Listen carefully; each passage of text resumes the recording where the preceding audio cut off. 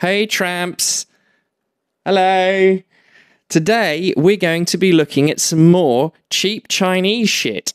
I have, as some of you may know, have a lovely bike that has some LED strip lights mounted on it, so I look like something out of Tron when I'm cycling around. And to power those lights, I need a relatively hefty battery. It needs to be 12 volts. So that I can, cycle for about an hour or longer without needing to recharge and without the lights dying. So I've thought I would try out another battery pack, having previously bought a, quote, 13,000 milliamp hour battery pack and found out that the cells inside were full of sand. Well, all but three were. So I thought, hey, I know, if the 13,000 milliamp package actually only contained 3 cells, which were real and the rest were full of sand, I wonder if this one, the 50,000 milliamp hour 12 volt battery pack, might contain, I don't know, maybe 6 if I'm lucky, which, you know, that'll be enough of a battery pack to use. So I went ahead and I bought this, and I think this cost me about 20 quid. It came from AliExpress, and it claims to be made by Samsung. Yeah? I also claim to be a Premier League footballer. Anyway, what you get for your 20 English pounds is the dual pigtail connected to the battery. One's for charging and one's for supplying power to whatever you want to supply power to.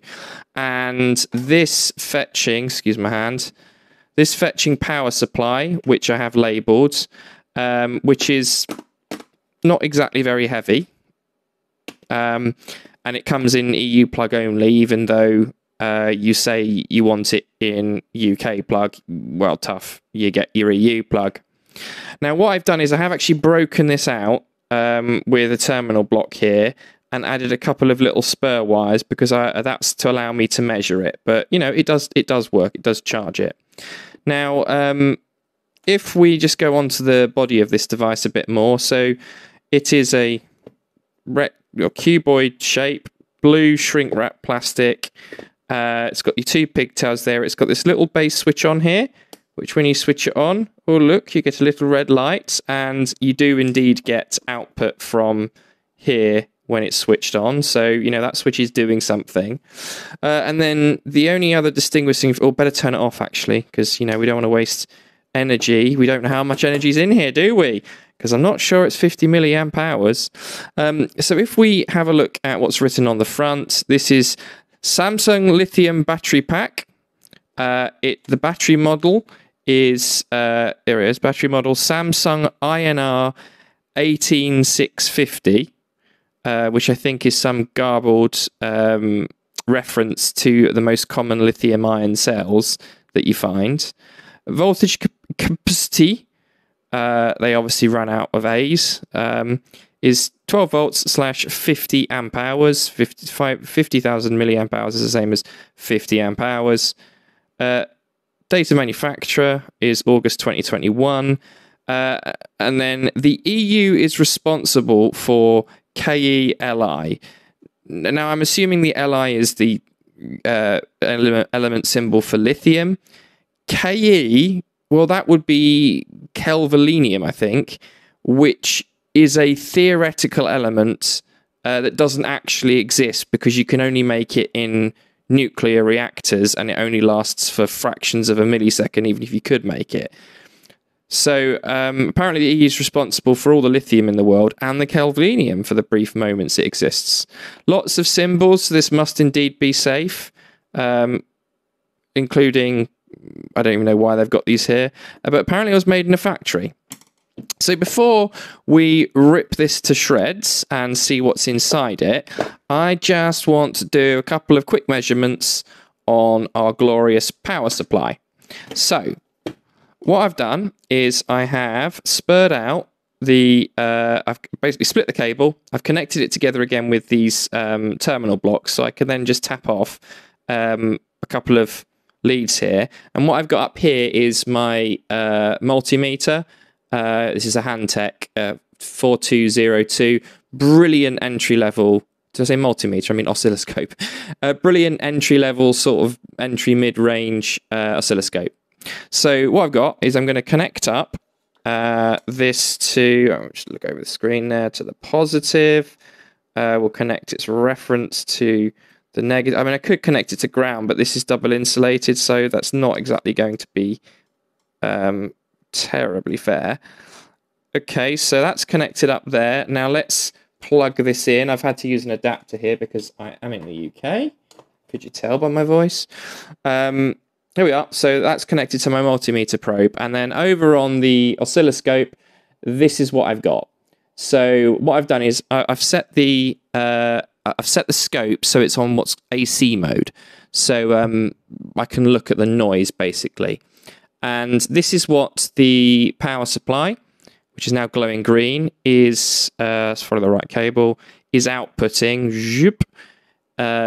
while it's not under load. And as you can see, you've got these spikes that are basically going up to the entire top of the screen, and it's measuring a peak-to-peak voltage, which is this bit here of, 1.6, 1.7 volts.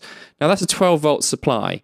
So, we're looking at something like 15% ripple on that. There's these spurious peaks, transient peaks that are more than about 15% of the supply voltage, which is pretty bad. But this is not a fair test because this power supply is what we call floating. There's basically, well, there is a bit of load on it. It's the load of this oscilloscope, which is about I think it's a 10 megohm resistor in there. So that's not a real load. So let's see how it performs if we put a load on it. So what I'm now going to do is I'm going to connect it up to the charging port here. Excuse my crappy camera skills, and excuse my crappy microphone skills as well. It's quite hard to. I did radio in the past, right? We don't normally have to watch a video while we're doing radio. I'm also right-handed, and this is my left hand, so it's kind of flapping. Get in! It's flapping in the breeze. Right. Okay. So that's now under load, and we know it's under load because the light is on, and if I flick it onto 1, you'll see that what was a green light is now going red. Okay, so far so good. We have, let's get this better, this connection's crap. We have our battery pack, which wasn't fully charged, now charging off the supply that came with it. And let's have a look to see what the noise figure is like. So we just make sure that's connected again. And it's even worse. So not only have we got the same sort of 10 to 15% ripple, there's now a lot more of it. So this power supply is lacking in the filtering department. Okay, fine. So what I'll do is I'll put my thumb on here and I'll switch it off, and you'll see what will happen. Ready? I'm going to switch it off now, and you can see now that we go back to the floating voltage ripple. And if I turn this off, just to prove that this is the thing going off, just to prove that this is just not general noise. There is a bit of noise in the room. These little spikes are actually coming off my cheap Chinese LED lights that I've got on an angle poise. Anyway, so yeah, this clearly is a rubbish power supply. Okay, so that's that bit done. Next, what we're going to do is we're going to take a look inside this, because I don't think 50,000 milliamp hours is quite accurate. In fact, I'm going to prove this to you. Right, so do we actually think that this humble battery pack is anywhere close to 50,000 milliamp hours? Well, I can investigate this because maths can help us. You see, there's, at the moment, the current state-of-the-art lithium-ion batteries have the kind of that you might find in a high-end electric vehicle like a Tesla, have an energy density approaching 265 watt-hours per kilogram. So in other words, if you get a kilogram of battery and you run it at, and you draw 265 watts of power from it, that 1 kilogram of battery could supply that 265 watts for an hour. Or another way of thinking about it is if you have, let's just turn off the oscilloscope's noisy.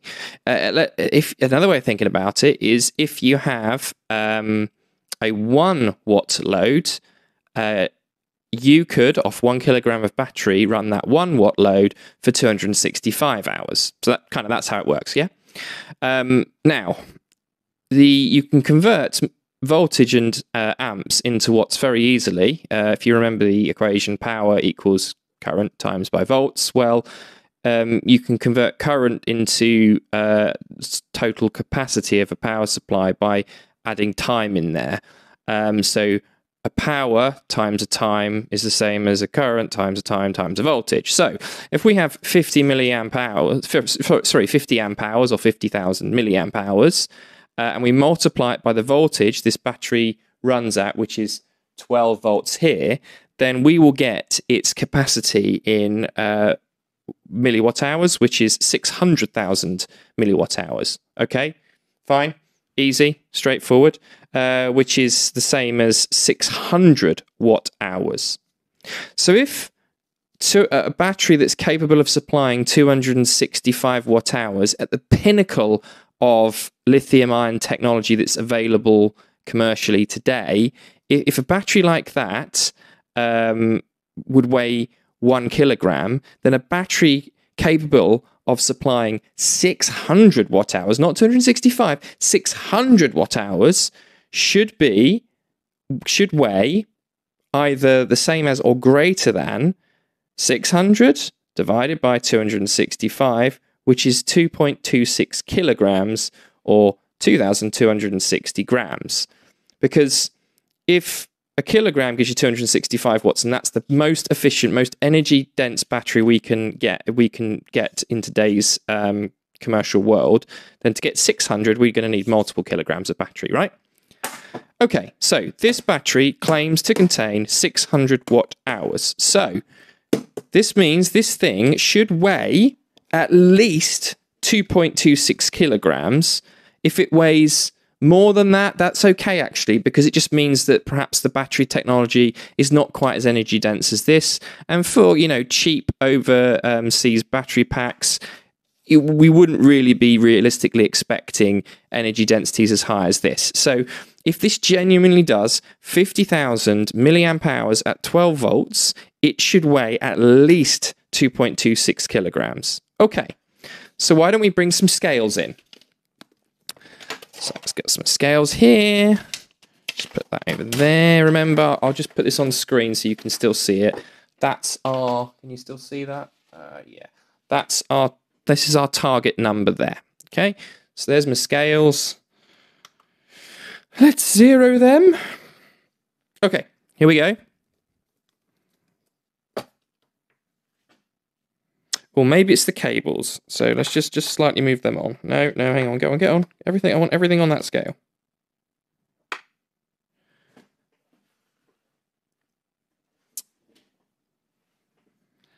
$341 grams.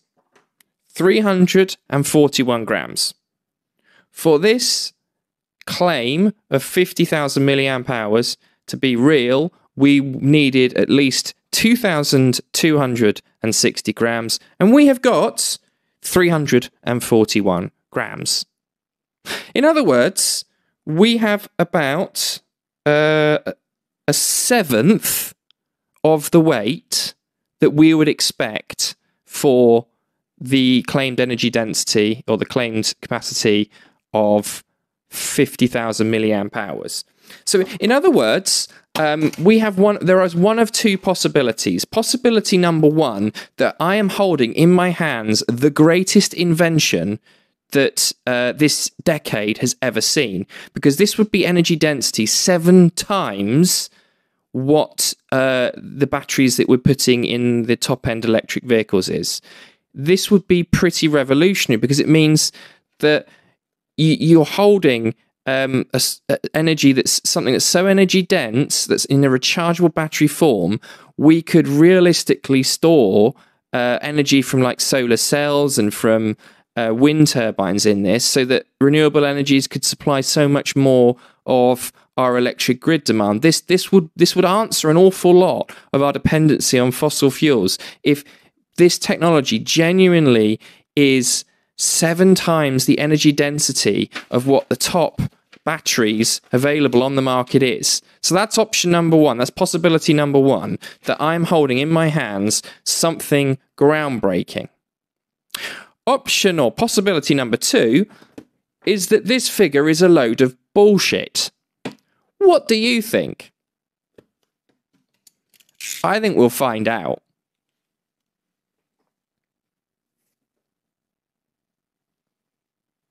Okay, so this genuinely is the first time I've ever opened one of these. This could go horribly wrong.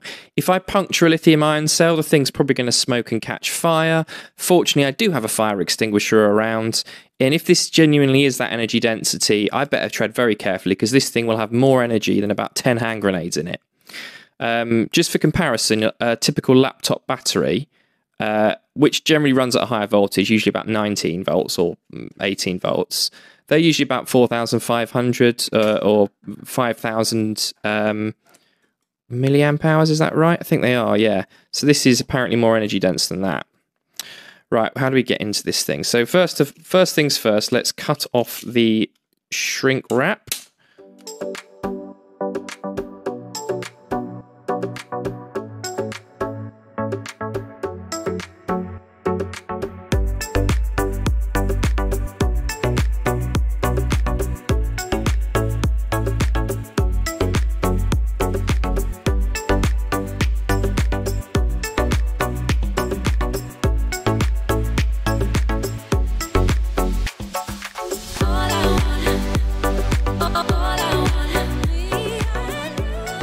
So inside the blue parcel tape, we have a box, and oh, look at this.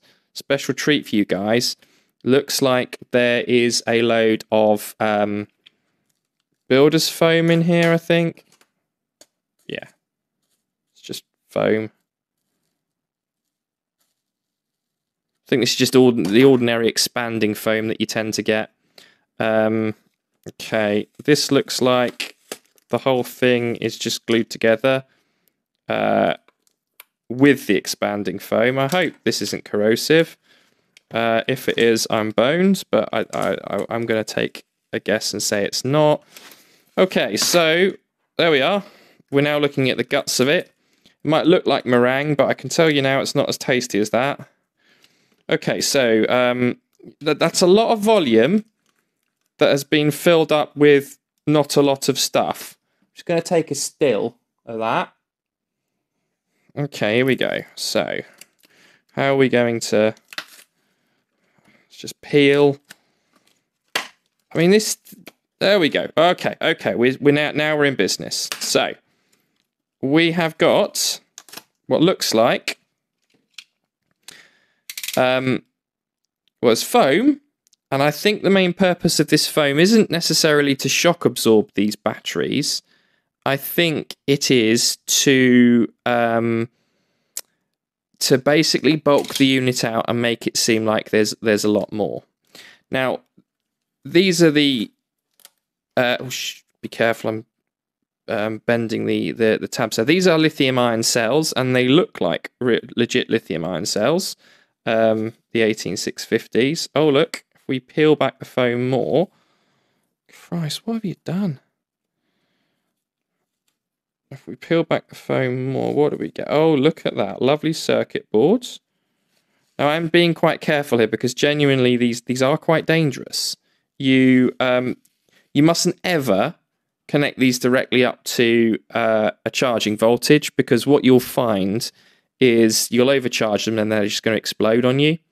And these are capable of outputting quite a hell of a lot of current. So what you do is you protect the cells with a circuit board, and the circuit board has got a couple of functions. One, when they're charging, it senses the voltage, and then when they reach a certain voltage, it stops the charging, so it protects them from overcharging. And then when they are done, when you are drawing from them, when the voltage drops below a certain amount, it then shuts it off. So that stops you from over depleting the batteries, because what happens is you get a bit of chemistry change inside the batteries, which alters you get these little nasty metal spurs and growths and things coming off the electrodes.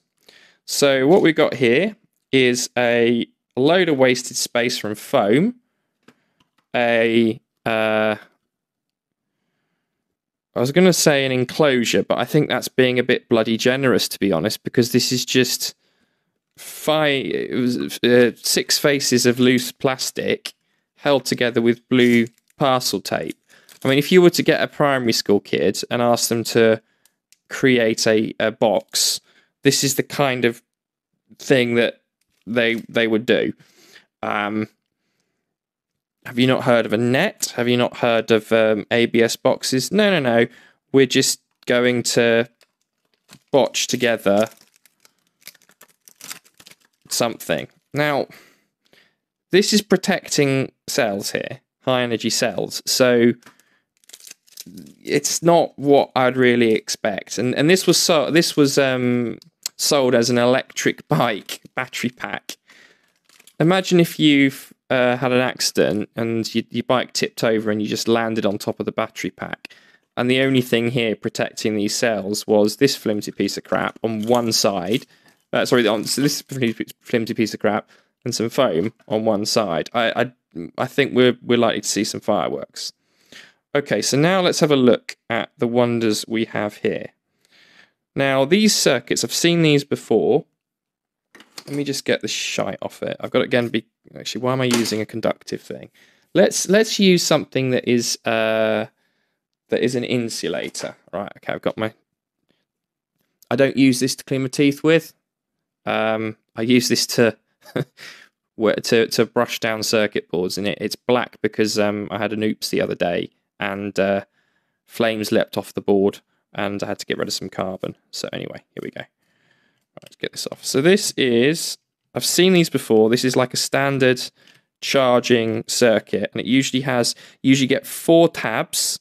And what they do is they tap the various points of the battery cells. And usually what you have is you have batteries stacked in series, and then the power point. I tell you what, let me just show you.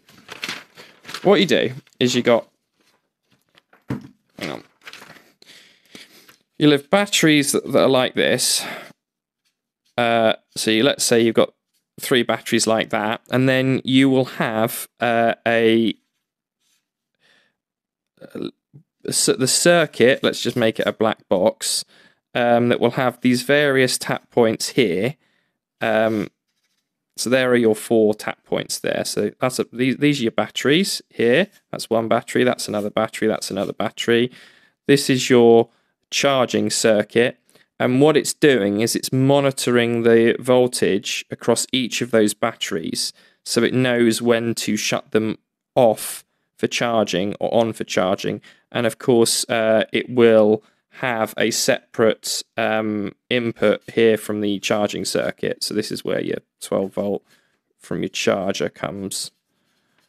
And then it can say, okay, right, what do we need to do with these batteries? Now, the more observant amongst you will notice that actually we've got 6 cells in here. So actually probably what's happening is we've probably got batteries in parallel. So we've probably got something that looks like this. And they can be different orientations. So looks like these 2 are facing the same way. Can you see that? Sorry, I'm terrible at... Yeah. Okay, so it looks like... Hang on. All right, let's get that shite out of the way, because that's doing nobody any favours and never did and never could. Right, so there's our putative circuit. Ugh, it's got this foam everywhere. Right, let's try not to blow stuff up, he says. So, we've got, I'll get my pointy stick. these batteries are in the same orientation, these two. These batteries are in the same orientation, which is opposite that. And these batteries are in the same orientation. And if you look at the bottom here, if you can see that, they're coupled together there, they're coupled together there, they're coupled together there. There's a break here, and if we flip it over, you've got the opposite pattern. These two are coupled together here, they're coupled together there, they're coupled together there. And can you see how the middle set is flipped over? I suspect that's to save the amount of strips they have to use. So it does look like it is this structure. Two batteries here, which would be these two middle batteries here, which would be these two, and these two bottom batteries here, which would be these two, and then you've got these 4 tap points. So for the sake of argument, let's just say, so that's the positive end. So that's tap point here is probably that one. This tap point here will be that one. Right, where do we go next? It will be this tap point here is that one, and finally this tap point here is that one, and this is our charging circuit. Okay, great. So we know now that there are 6 cells in here, and they all do seem to be genuine cells. There are no markings on them whatsoever. Now, theoretically, if I were to meter across these cells, we will be able to see what voltage they are. Now, if we've got 3 in series and 2 in parallel, well, we're expecting, if this is genuinely 12 volts, we're expecting these to be close to 4 volts. There may be some magic going on in this circuit which can convert, say, a 10 volts up to 12 volts or something. But the point is that we should be seeing across these batteries a typical lithium-ion cell voltage, which is about 3.7 to 4 volts. So if I get my bomb-proof multimeter in here, crikey, what have I connected to this? This is what happens when you don't plan your videos. This looks like a rat's nest. What have we got here? Okay. Looks like I've been having some fun. Right, so let's just get rid of that. We don't need that one. Get off you. Slightly strange smell. I think it's the foam. Nothing's burning though. Right, here we go. So that, switch it round to voltage, and just make sure I've got it on voltage mode, because if I've got this on current mode, it's not going to like it. So, can you see that all right? Good. So we connect that to there, this to there, and we're expecting about 3.7, and we have 3. Oh, come on, Mike, you can't. 3.9. So that's a mostly charged lithium-ion cell. So yes, these two are real. Okay, let's do it across this next set, which will be this is the negative, and this is the positive. Oh, about 4 volts, that one. It's jumping all over the place. Probably because this circuit's doing funny things. And then finally, we've got... Oh, Jesus. Finally, we've got 3.8 volts. Okay, so this is indeed the circuit. This is definitely the circuit. It is 6 cells configured in pairs, parallel pairs, stacked 3 in series. So that should give us a total voltage across the lot of something close to 12 volts, but it won't quite be 12 volts. 11.8. Cool. Okay. So next step. Oh, look at that. I've balked it. I was going to say my next step is to fire it up, but I don't know if I'm going to have any luck with the common out.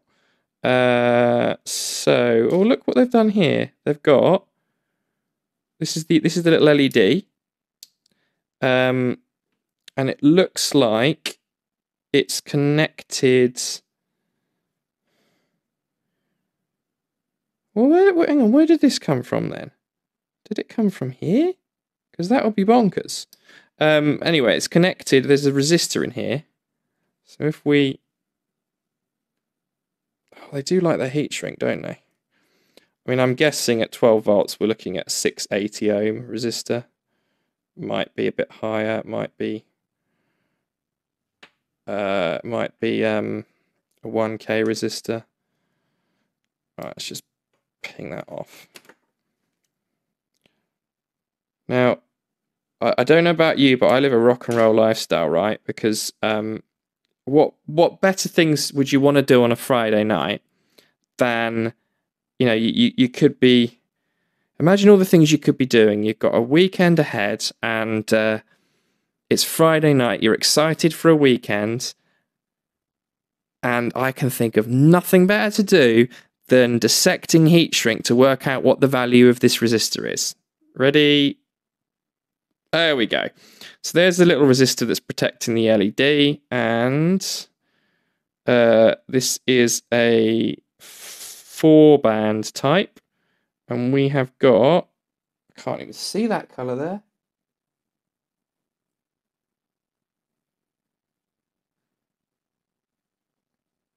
So this looks to me like it is a brown, which is a 1, and then a green, which is a 5, and then a red, which is 2. But the band is the third band's a multiplier. So I think this is 1, 5, and then 2 zeros, 0, 0. So this is a 1.5 kilo ohm resistor. I could prove this if you want. Do you want to prove this? Okay, all right, go on then. Why not? Right, flip the multimeter round. Am I still within the screen? Connect that up to one side of the resistor. Shut up, LED. Oh, this is gonna go bad. Right, where's the other bit? It's because I was connected to the yeah, don't do that. Good job that I chose the positive one, because I could have shorted that. That would have been a lot of fun. Anyway, connect that up to the other side of the resistor, and my multimeter will put a little bit of current through there, and then it will work out what on earth this resistor value is.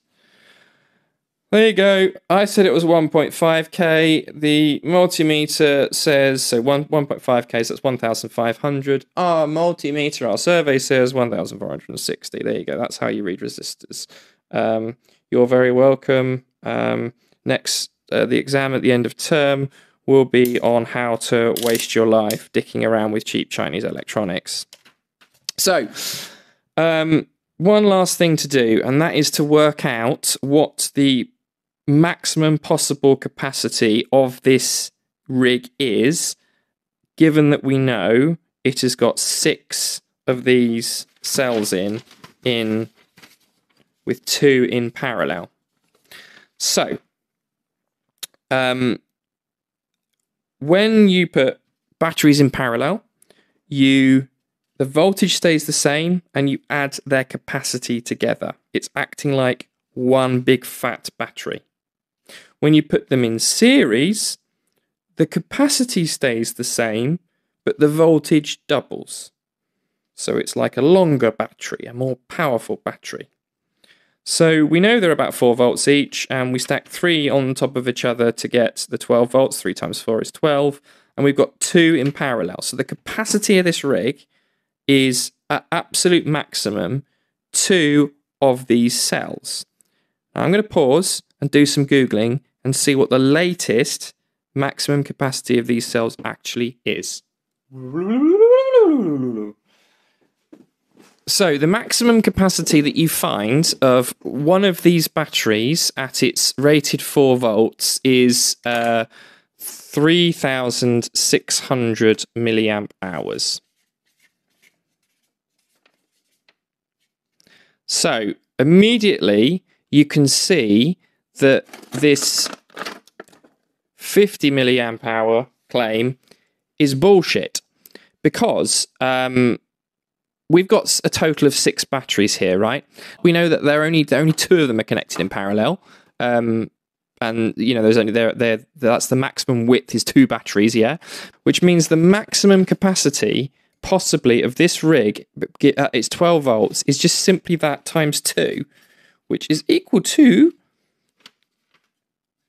7.2 milliamp hour or amp hours. So, and this assumes that these are high-end. These are high-end lithium 18650 cells.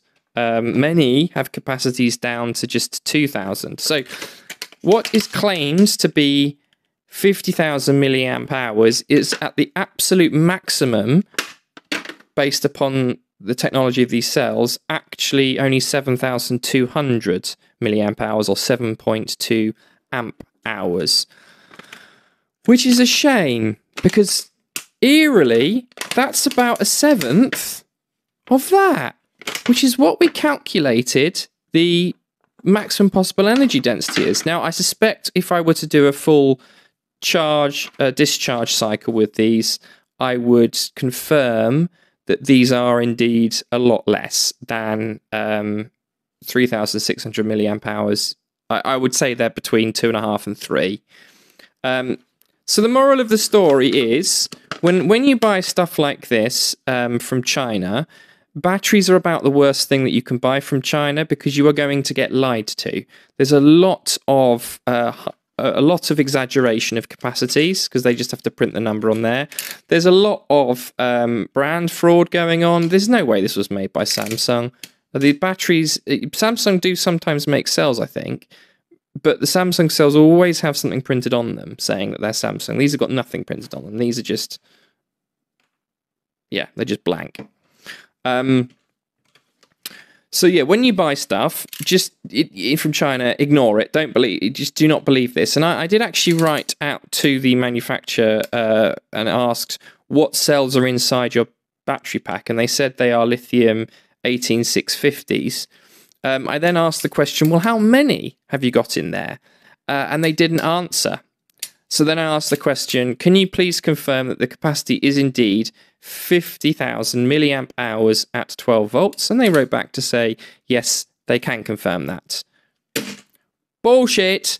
It's not. At absolute most, the capacity of this is 7,200 milliamp hours. Right. Rant over. That's the end of this thing. What I think I'm going to do now is steal this useful circuit and slap it on a much more impressive battery pack. Bye!